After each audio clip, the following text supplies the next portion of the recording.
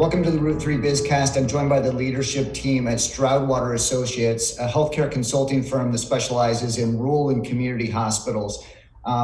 Eric Schell, Jeff Sommer, thanks for being here. Tell me quickly, in the best of times, rural and community hospitals have their challenges. How's it working during COVID-19? Overall, what we've seen is that the overall volume of services decline anywhere from 50 to 70%, primarily the elective surgeries, the physician practice visits, which will have a significant negative impact on cash. Yeah, what's been awe-inspiring is the interaction and conversations we've been having with folks on the front line. That our role for 35 years has been to support and work with community and rural hospitals, help them formulate strategy, execute strategy, help them implement and execute on operational change. Eric, you've laid out your response as kind of urgent, intermediate, and long-term tactics for hospitals. You're in the war room with these hospitals. What makes it an urgent tactic right now?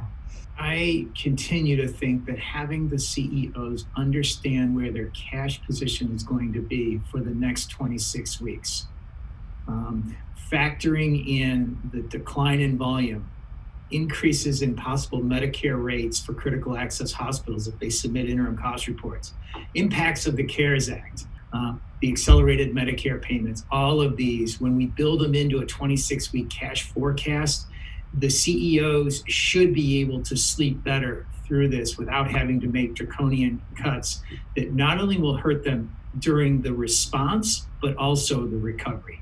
What you're known for in the market is really bringing speed and ROI to any project that you're working on. How important is that today? That is absolutely critical.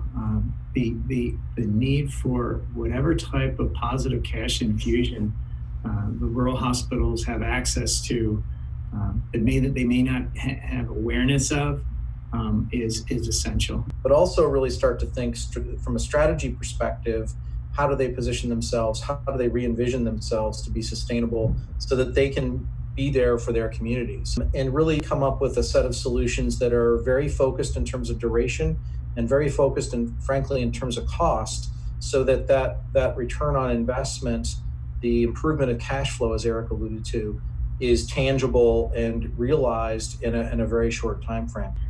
In addition, the sun will come out 6 months from now, and anything that we can do now to enhance cash in the short term will have an effect in the medium and in the longer term, in which eventually we're going to get back to planning. We're going to get back to having conversations around value-based payment and strategy.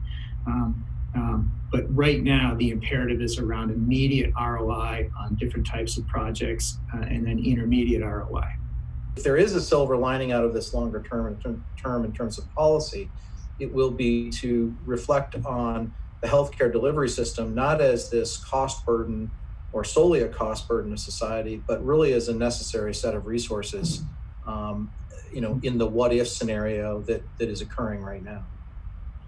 And specifically, I heard last Friday about a community in the West that had been planning to build a hospital in their community for several years and hadn't. They were in planning stages. And now with the pandemic, they see that as an absolute priority that they are going to come together as a community and get their rural hospital built.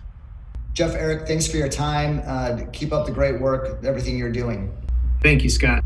Thanks, Scott.